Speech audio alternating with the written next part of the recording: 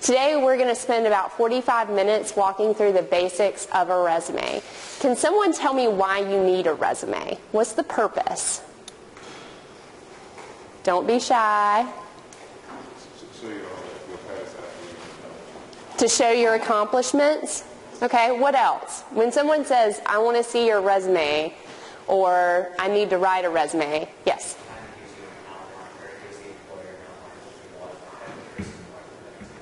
Okay, so you said employer, so a job application, right?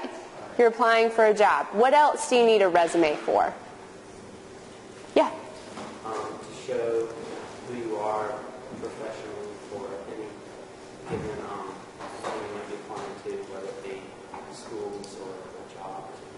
Great. Yeah, exactly. So what I appreciate that none of you said is, why do I need a resume to get a job? Because at the end of the day, a resume will never get you a job. It's not about you submitting this piece of paper and suddenly being given a job. It's all about an opportunity. It's all about a conversation. It's a discussion. So it's a discussion about who you are. It's a one-page story of your life. And it's very important real estate. So you need to really consider that when you're writing a resume, it may take you more time to write than a 10-page paper. Because every single word that goes on that page is important and should describe you in some way. So as we get started, I don't want you to ever think that a resume is about getting a job. It's not. It's your story. It's your life. And it's really should be representative of who you are and who you've been over the past several years. If you're a college student, you're going to focus on the time you've been in college and maybe the tail end of high school. If you're an alum who's been out of college for 10 years, it's going to explain what you've done with those 10 years since graduating from college.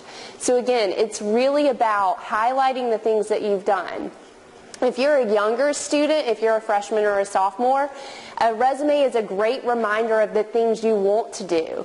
So as we go through, as I show you some of these samples, I want you to think about what does my story say about me? What am I putting on my resume? And if there's not something, if there's a space, if there's a lack of a story, a lack of a dialogue, what do you need to do to get information to put on that page? What experiences do you need? What skills do you need?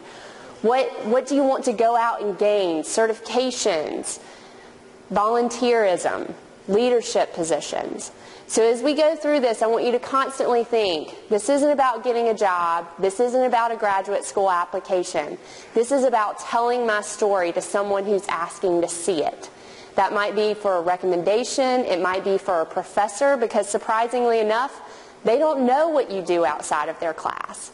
So if they're writing you a recommendation, consider using your resume for that as well. So there's many, many uses that you're going to use, hopefully. So we've established that a resume is important.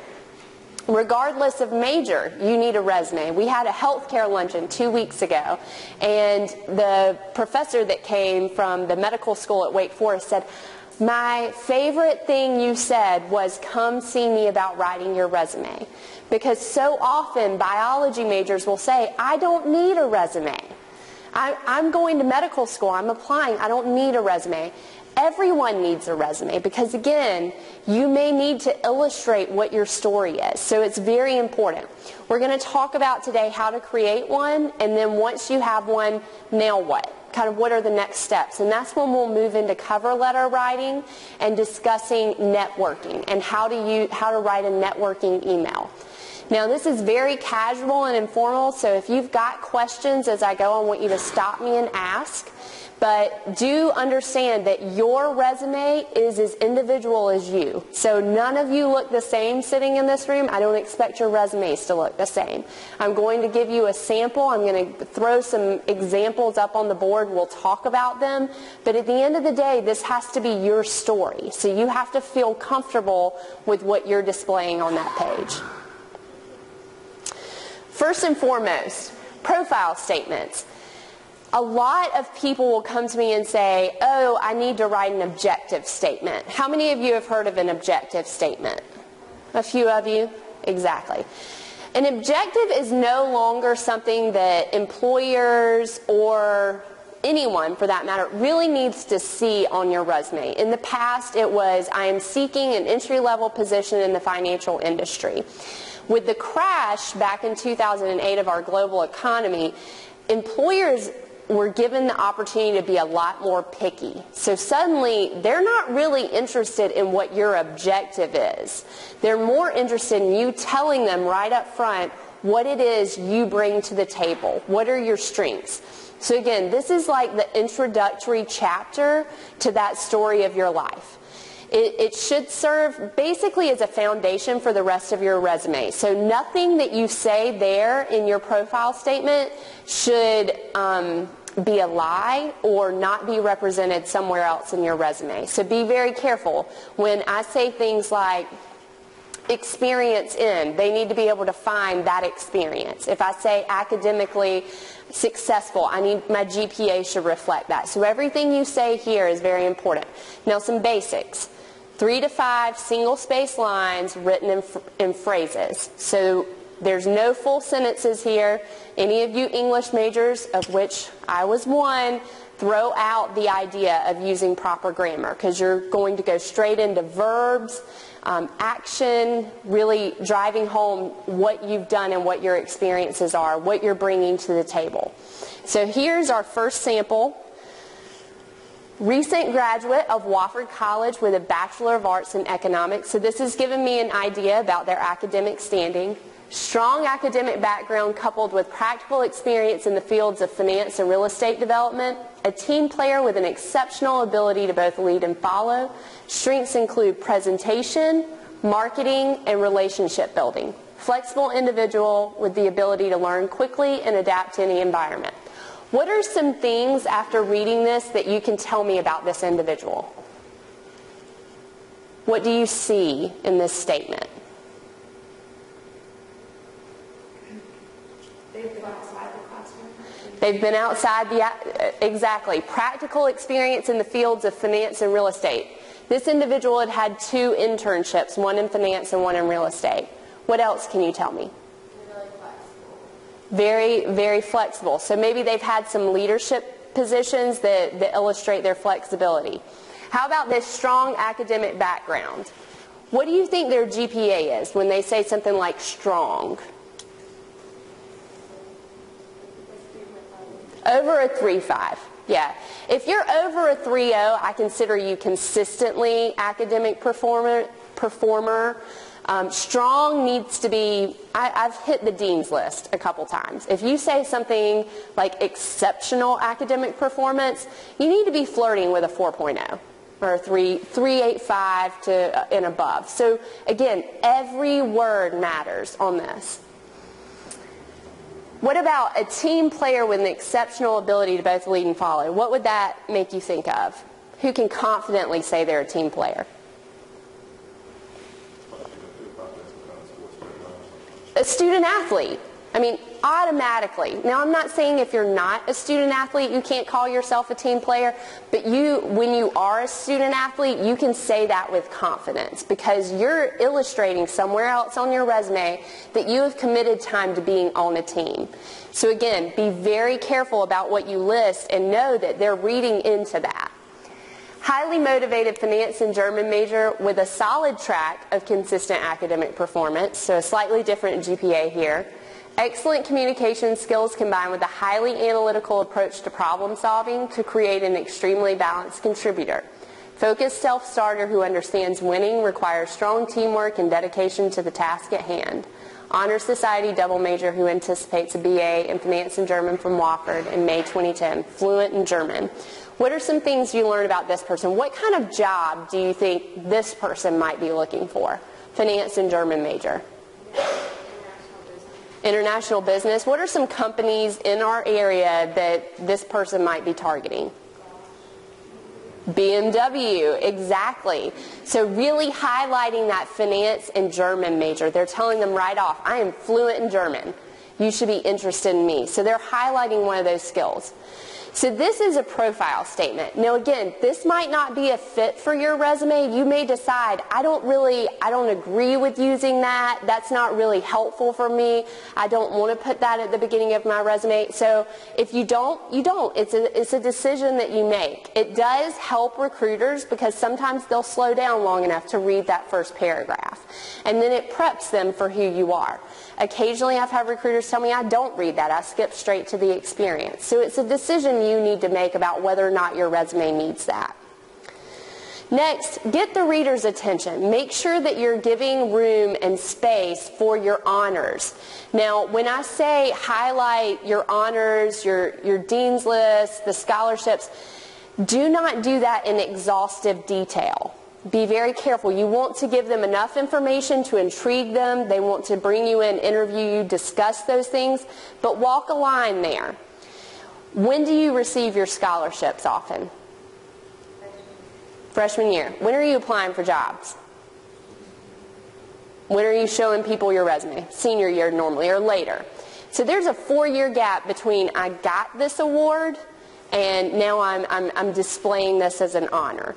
So again, things that are more useful on a resume might be the fact that you were inducted into the Blue Key Honor Society or Phi Beta Kappa or one of your your major honor society. So again, be careful. Don't use up too much of your space going on and on about scholarships you received 4 years before. So you want to highlight these things, but you want to do it carefully. Also, leadership positions. I can't tell you how many students come in my office and say, I have nothing to put on a resume, and after 20 minutes I discover that they've led their fraternity or their sorority, they're in APO, they've held several positions in their major-oriented organizations, and they've had the opportunity to do a lot of great things outside the classroom. Highlight those leadership experiences. Now, they should not be considered experience in the sense of a job or an internship, but they are extremely important and they belong on your resume. And don't just list jobs. I want you to explain to me what you did in that internship. If you were a runner for a law firm, tell me if you were responsible for delivering confidential documents. Were you allowed to go and observe in the courtroom? If you worked in an office and mostly what you did was focusing on doing administrative tasks, that's fine, but tell me about the time you got responsibility. Always focus on facts and figures. So any time that you can tell me something specific, how many of you have managed a budget of some sort? Several of you. Tell me how much that budget is. We have several students on campus that manage upwards of $75,000, $80,000 budgets. So you need to list that. Or even if it's a small budget, were you in charge of allocating funds, making sure things were paid for? So again, try to highlight your facts and your figures. So how many people were you in charge of? Did you raise money? How many volunteers attended? If you were doing an internship, how many projects were you assigned and what did those look like? Don't focus on old experience. In college, I have a 4-year rule, so if you are a senior, you really should not host any high school information on your resume. There are a couple things you may still want to include if you are an Eagle Scout. That's something that kind of transcends high school, so you would include that. There might be a few other things that we could discuss, but for the most part, if you're a freshman, there's still going to be a lot of high school stuff on your resume. Junior year, you may have some things from your senior year in high school, but by the time you're at the end of college, you really want to have only recent things that you've done while you've been in college. Now, once you leave college, you begin building your employment history. So you should have everything that you've done since college for the most part. I've heard it said as well that 10 years back is enough to go, and then past that you can answer questions about it. So there's a lot of different takes on how far back to go once you're out of college. One thing I will say, education should stay at the top of your resume until you've done more time outside of the classroom than you've done inside the classroom. So if I graduate and get a job immediately after college, how long before I put experience before education? If it took me the normal amount of time to graduate from Wofford. This is so not hard. 4 years. All right, 4 years. So after I've worked in the workforce for 4 years. Now, what does that mean for someone that goes on to graduate school? Education stays at the top a little bit longer. So if I go to law school, it's going to be years before I move that down and put my experience up there. Does that make sense? And that's why if you look at a professor's CV, what they call a resume, a professor's resume will almost always have their doctorate work at the top of their resume because they've been in school for 10 to 12 years. So it takes them quite a while before the experience outpaces their education. Okay? Tailor your resume to your reader. There's no perfect one resume. You will have a base resume, but if you were a biology and English major like me, you might have an English resume that is more highlighting the internships and the experiences I had that were for my English degree, and then I might have a scientific resume that highlights the fact that I was a teaching assistant in several of the biology labs, that I had done an internship in research, and I might highlight those things differently. I may even change my bullets and highlight different activities I did based on what jobs I'm applying for, what graduate school I'm applying for, or even what professor I'm sending that resume to. And make sure you highlight skills they need. If you're applying for a job and it says that you have to have experience in Microsoft Office, it would be a good idea to review that resume and make sure that at some point you're highlighting that you have those skills. Limit certain information. You want to make sure that your age, marital status, religious or political affiliations aren't listed. You do not have to include that information.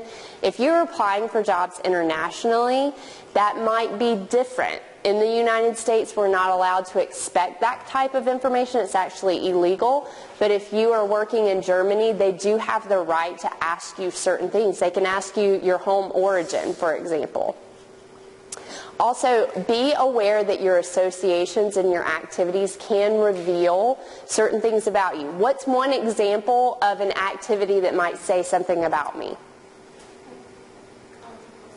College Republicans. I'm the president of College Republicans. That's going to clearly indicate that more than likely I vote Republican. What else? What are some other associations that might?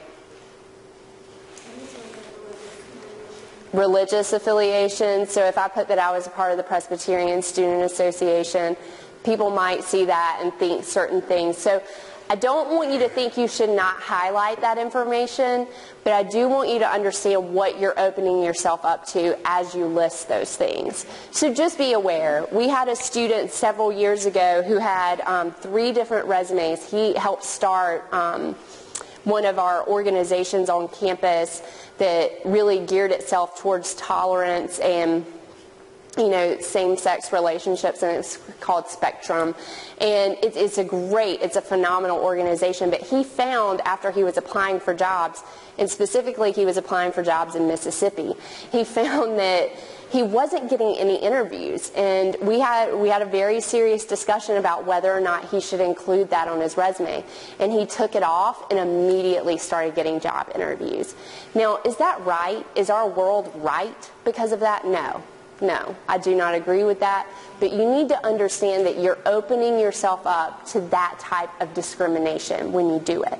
So even though it's not fair and it's not right, and he actually went on to get a great position in Mississippi and is doing great things there, and has even brought his talents that he gained in those organizations to the company he's working for now, he realized that it was getting his foot in the door and that he's been able to change things, but he wouldn't have had that opportunity had he not taken it off his resume. So just be aware of that. Use clean formatting. No curly cues, no pink scented paper, no colorful fonts. You really want to stick with the basics and make sure that you're using fonts like Calibri, Cambria, Times New Roman.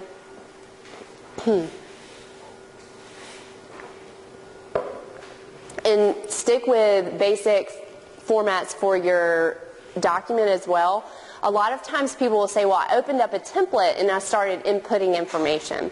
A template will give you boxes, and the problem with that is none of you are made to fit in a box.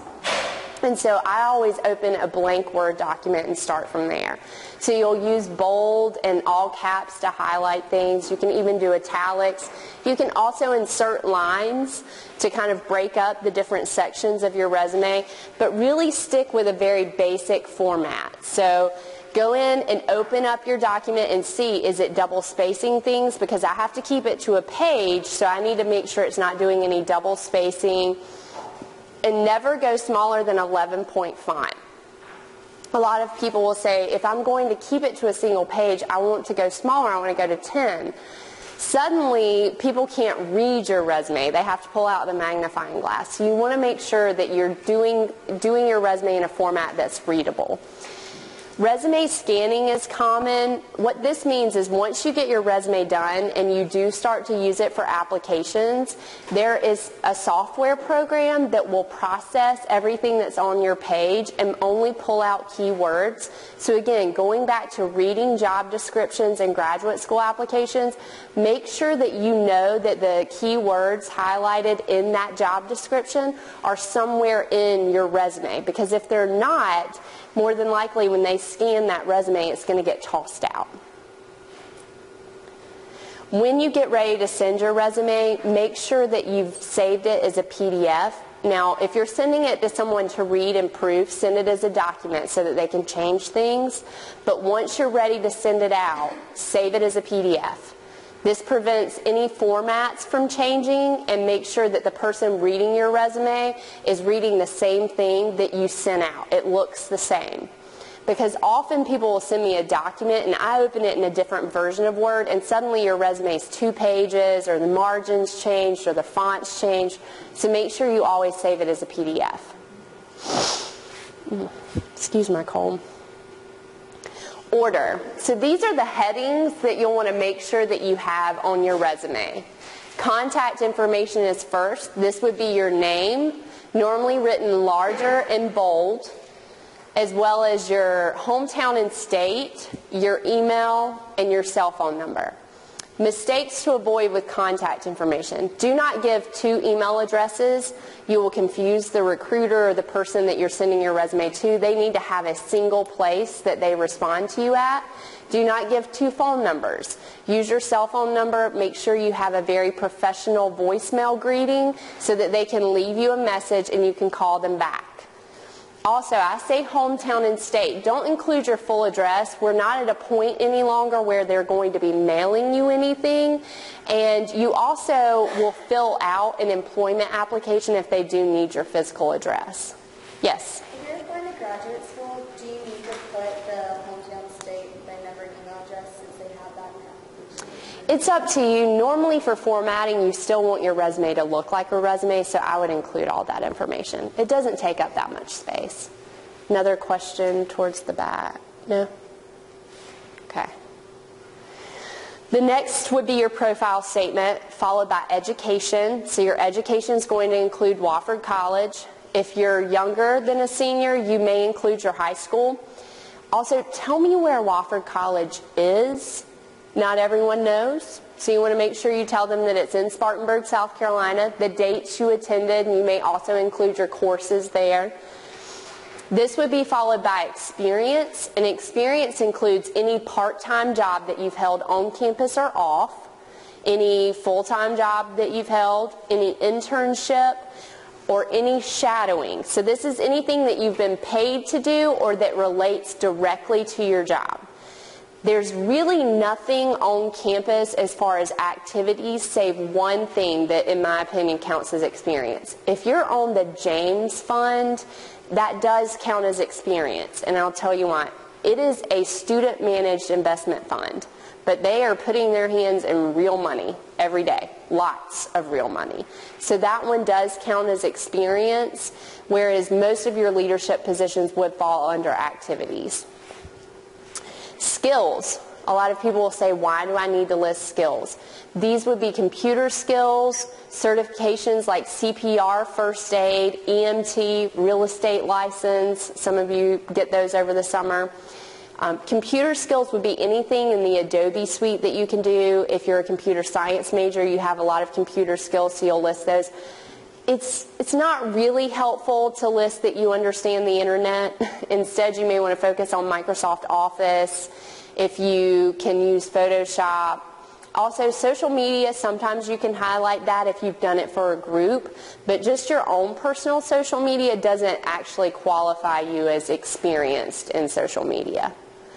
Certifications, lab techniques, so if you're a science major, you would list if you can do DNA electrophoresis, if you know how to do titrations, if you've learned how to do certain types of biological processes, you would list some of those.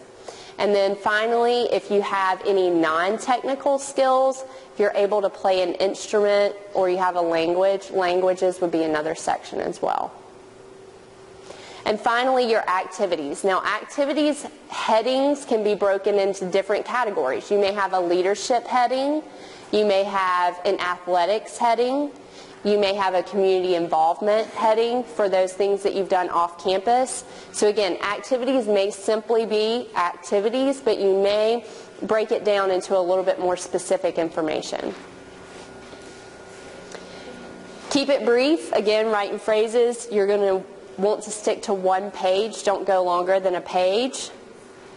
And don't misrepresent your past. We actually had a faculty member apply for a position, not one of our faculty members, a candidate apply for a position that we had available on campus, and there were some questions about her resume, and one of the faculty members on the search committee began to make phone calls, and it turned out that everything on her resume was a lie, and she had not actually done any of the presentations and the publications she had discussed.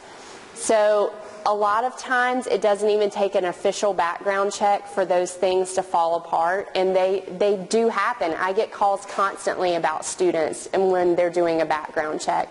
So just be very careful about what you're listing on there. Be honest. You don't want to misrepresent yourself.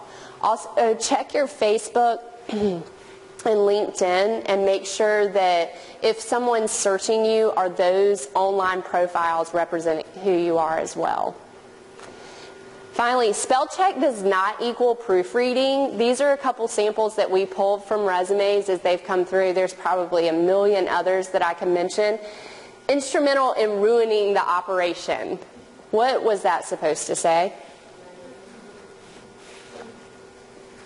And they probably thought cleverly, oh, I'm instrumental in running the operation. That's a strong bullet point.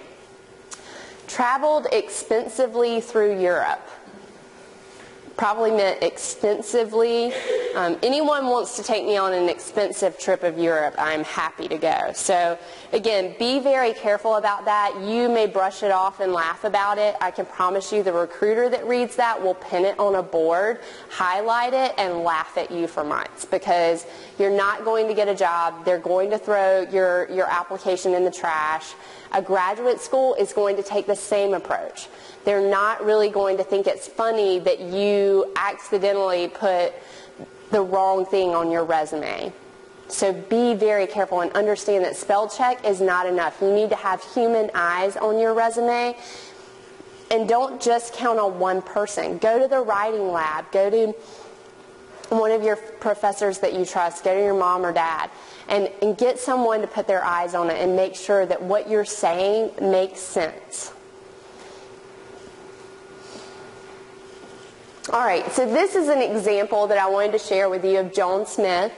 And Joan is one of our graduates that, this is actually a student's resume. We've kind of changed it around a little bit. But you can see that the basic segments are broken down. You've got education, which is framed out, experience, and leadership. And we're going to look a little bit closer at those because I know that is really far away.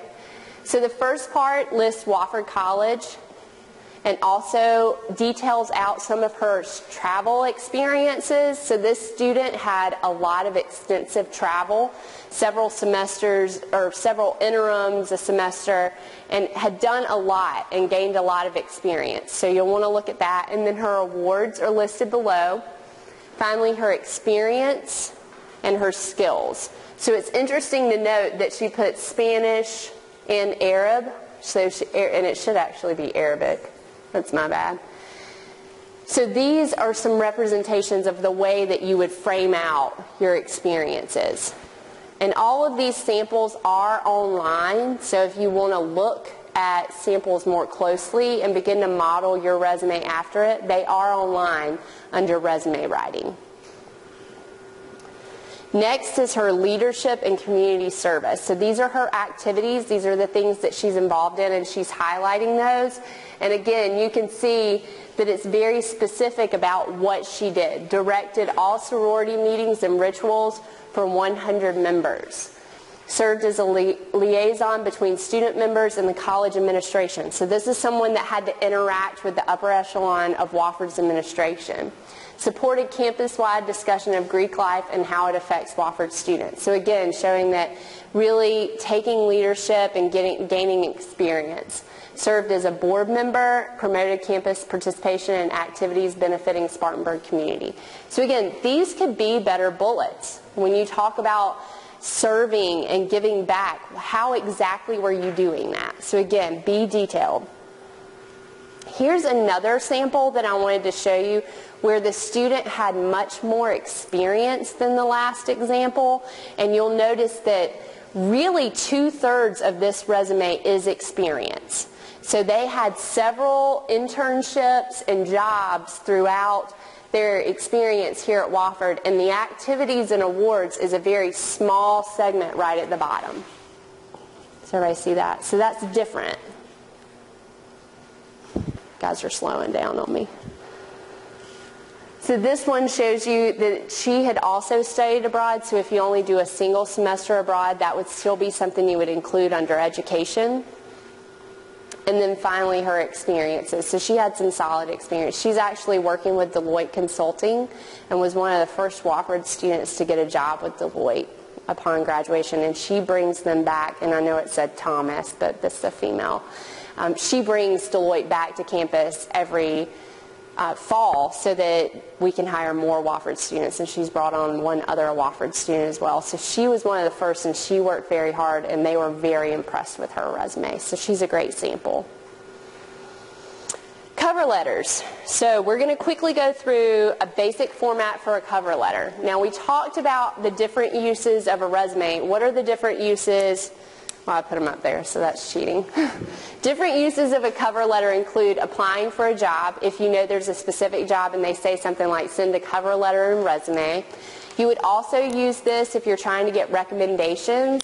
So you would put the cover letter in the body of your email and send it to your professor or your supervisor, and it would basically outline what you're asking the recommendation for.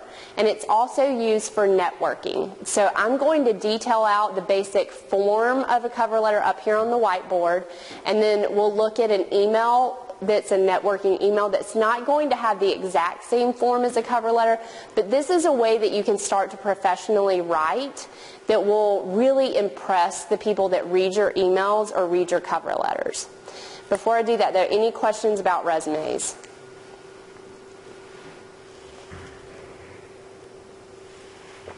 How many of you have written a resume already? How many of you have one that's a page? It's pretty good. Okay, excellent, good. Well, I look forward to seeing all of your samples. All right, so when writing a resume, a cover letter, should I do it on this one, Aaron? Is it better? Okay. When writing a cover letter, you really want to form your thoughts and start and just put everything on the page and then go back and begin to edit it down from there. So format is not really important. I tell people, don't worry about reading a book on how to format a cover letter. Basically, you want to get their information at the top and then go through and kind of left justify everything and put spaces between your paragraphs. If you're submitting an application to an email address, your cover letter will always go in the body of your email because it's extremely awkward to try to write an email, attach a cover letter, and attach a resume. So simply paste it into the body of your email. They'll print that off with your resume if they need it, but normally you just need to get the cover letter in the body of the email. So your first paragraph, the purpose of your first paragraph is to explain who you are and either what you're applying for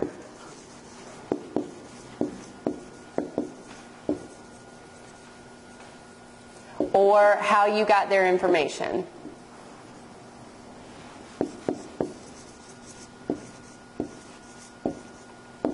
So how you know them. So if you're applying for a specific job, you would say something like, my name is Jennifer Dillenger and I'm applying for the financial analyst position you have posted on your website. Don't say something cute like, I'm interested in the opportunity you have available for a financial analyst position. You're interested in it, I'm a little bit confused, are you actually applying? Get straight to the point, I'm applying for this position. If you're sending a networking email or you're asking for a recommendation, it might more be along the lines of, my name is Jennifer Dillenger and I'm reaching out to you because Tom Jones, my friend at BB&T, recommended that I call you or that I email you. So again, you're telling them how you got their information so that they don't immediately just delete the email. So it's very important to kick this part off first.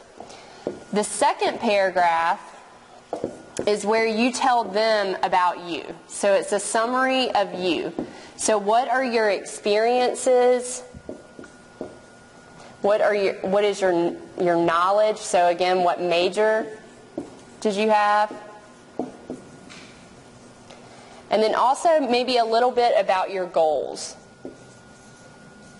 So again, this is just basic information about you. I'm currently attending Wofford College where I'm a biology and English major and I'm interested in pursuing a career in healthcare management. My internship experiences include a summer spent at Regional Healthcare where I worked alongside the president and another semester-long service spent at a nonprofit organization. So again, you're just giving them a little bit of information about you. Now, it doesn't need to be word for word from your resume. This is something maybe they wouldn't read in your resume, but you're just pulling it all back together so that they can understand where you're coming from. I feel like this one's not very bright. Your third paragraph is where you connect you to them. So now you've reached out to them, you've expressed interest in this job or learning more about their company or networking with them. So how do all the things that you talked about over here, your experiences, your knowledge, the goals that you have, how does that connect to their job, company, or industry? So why exactly are you interested in networking with them? Since you serve as the vice president at BB&T Regional here in Spartanburg, I knew that you would have a wealth of knowledge on the hiring process at BB&T. Since my experiences and my goals have led me to apply for your leadership program, I wanted to find out if we could have a phone conversation. So again, why are you connected to them? If it's a job, why are you applying for this job? You know, the past 4 years at Wofford and my experiences have given me a unique set of skills that are a perfect fit for the financial analyst position you have posted. Your job description asks for the following traits, and I have gained those through my service to the community, my experience with the James Fund, and my internships with Goldman Sachs. So all of a sudden you're taking everything that is you and you're saying, this is why I'm a perfect candidate. Or this is all the things I've done and this is why I want to talk to you or network with you or meet you or hear about jobs from you. So again, why exactly are you connecting with them? Finally, in your conclusion paragraph, your fourth paragraph, you're going to thank them for their time. A lot of people forget this, so make sure you thank them. I appreciate you taking a moment to read my resume, or to read my email. Attach your resume so that they can look at other things you may not have covered. And then the most important thing is a call to action. So what exactly are you hoping to get from this? Do you want them to let you know what the next step in the hiring process is? If it's a networking email, you need to be specific about what you're wanting from that person. I would appreciate it if you could review my resume and offer any suggestions that would make it a stronger example or make me a stronger candidate for a financial analyst position with your company. Or I would welcome the opportunity to spend a few minutes on the phone with you. Are you available in the next 5 to 10 days? So if you don't have a call to action, if you don't have a specific thing that you're asking for, it makes it very easy, or very difficult, but very easy for them to say no, or very difficult for them to know how to help you. So that is an extremely important part. And you're also reiterating to that hiring manager, I want this job. So what is the next step? If it's a graduate school application, you're normally not going to have to do a cover letter. If you do, let me know and we can talk through what your call to action would be. So here is a sample letter. You can see that this is broken down into four paragraphs. Your cover letter should never be longer than 3/4 to a full page. A full page is pushing it. Brevity is better. So you can see that this individual says, my name is, and I am applying for the business and compliance coordinator posted on your website. Goes into a little bit more detail. This first paragraph can be 2 to 3 sentences, period. So you don't want it to be very long, first paragraph. Second paragraph, in May 2009, I wrapped up my career as a baseball player at Wofford College. At Wofford, I majored in business economics and participated in many on-campus activities, including the James Fund. I immediately stepped into a new role as a volunteer baseball coach at Liberty, and I received a promotion after the first year. Again, this goes through this person's experiences. Finally, my experience in college athletics will be an asset to the USC Upstate Athletic Department. So again, that connection between what I've done and how I'm prepared to be a good fit for you. Finally, thank you for your time and consideration. I am very interested in this position and I've attached my resume. You can reach me at 864 or james.smith@gmail.com. I look forward to hearing from you. So again, very short, very to the point. You are telling them what you want. Now, I will be honest. Cover letters are much more successful as a networking tool than as a job tool. So you really want to use this to find out about opportunities that aren't just posted online, but that will allow you to get to the next level before there's even a job posting. So what do you put as the subject of the email? Because I always have trouble knowing what to use. It really depends. I mean, if it's a networking email, your subject might be seeking assistant from a Wofford alum. So you might say, or it might say biology major seeking assistant from a Wofford alum. I'm always worried about like turning, you know, like if someone's email inbox is full, I don't want them to be like, oh, like what's that, and just like skip right over it.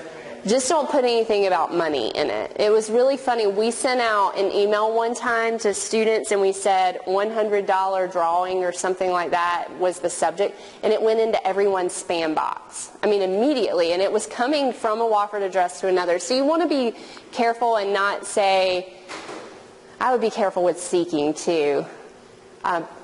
Honestly, a favor, a quick favor from a Wofford student, for a Wofford student, is a good thing if it's a networking email. If it's an application, you would put the job title you're applying for and your name, which is really helpful. And often with your professors, and this will be useful once you get into graduate school, if you're sending a professor an email, we don't have this problem at Wofford because your classes are normally no more than 25 or 30 people. But professors won't know what class you're in. So in my master's classes now, I always put the name of the class, so Management 770, a colon, and my name with a question after it, and it just makes it extremely searchable for the professor.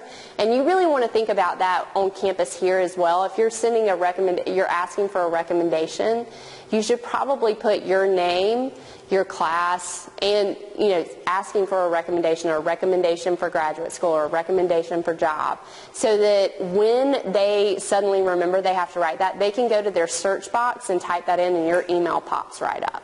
So always consider these small things as you write emails. Have one final email I want to show you. This is a networking email, and this is actually what not to do, and then I'm going to show you the one that what to do. So again, this one doesn't follow the exact format we discussed. It's a little bit different, but I want you to consider that when you're sending an email, it is important that you sit down and think about it very carefully before you hit send. Mr. Porter, coming into my senior year, I've started the search for a successful career path, hopefully starting around June 2013. I really appreciated your advice last year in my search for a summer internship and was hoping you would be able to provide me with the same guidance in my search this year. If you have any advice or know anyone that I could get in touch with to aid in my job search, I would be extremely grateful. Thank you very much for your time. I look forward to hearing from you. What are the issues with this email?